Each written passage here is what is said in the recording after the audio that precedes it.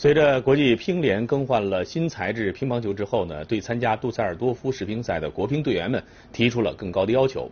30天的封闭集训下来，女队的刘诗雯不仅适应得最快，而且在某些方面还有了提高。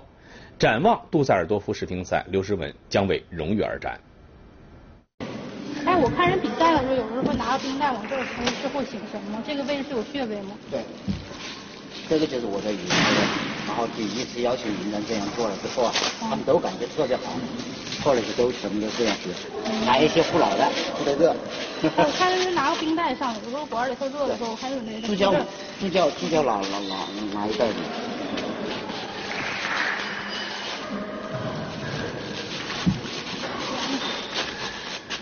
哇，凉！这已经套了2趟袋子。太凉了呀！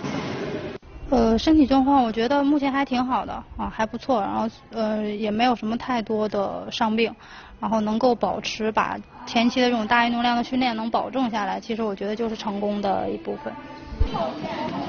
这样的身体康复，黄石30天，刘诗雯几乎天天如此。无锡亚锦赛之后，刘诗雯随大部队来到了黄石，经过分组，肖战成为了刘诗雯的主管教练。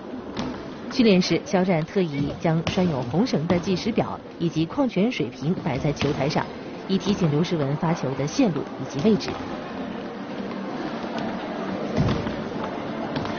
我觉得本身肖导是一个特别认真、特别要，然后很有激情的一个教练嘛。然后整个封闭训练，我觉得他比我们还累。对，然后也是训练从一早开始一直盯到晚上，然后有的时候除了我以外，然后还要年轻的他也要陪着练，然后晚上还要有的陪我看录像，就是我觉得他一天这时间都不够用，对，特别拼。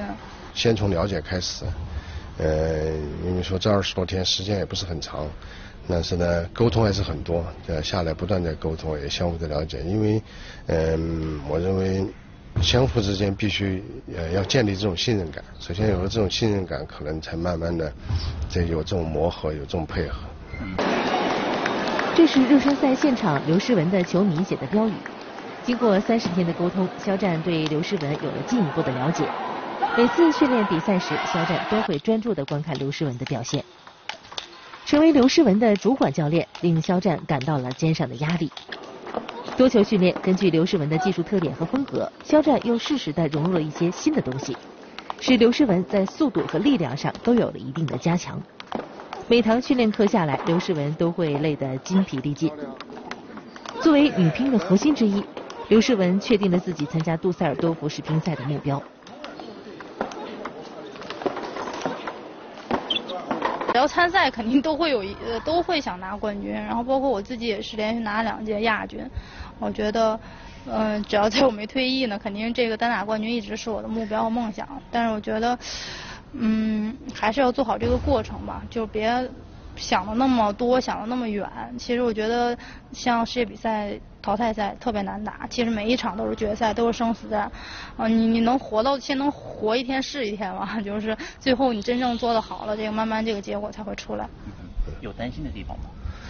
当然有了，因为这个毕竟逐步这个年龄也逐步稍微大一些了，就是说在场与场之间，可能从精力上还有体力上，包括就是说我们之前也碰到了很多这样类似他之前碰到的困难，我们都想办法要尽量去避免。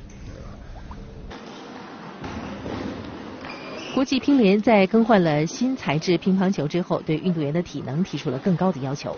刘诗雯每天都会在体能教练的帮助下完成高强度的身体素质训练，以便于在比赛场上能有更好的发挥。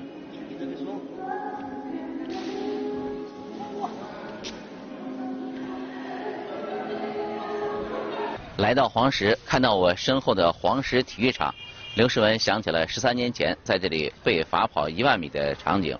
这样的被罚场景呢，持续了1周的时间。随后，刘诗雯进入了国家一队。2012年的时候，刘诗雯在黄石夺得了女子世界杯的单打冠军。展望即将举行的杜塞尔多夫世乒赛，刘诗雯希望在黄石的30天的集训，能够成为自己新奥运周期一个良好的开始。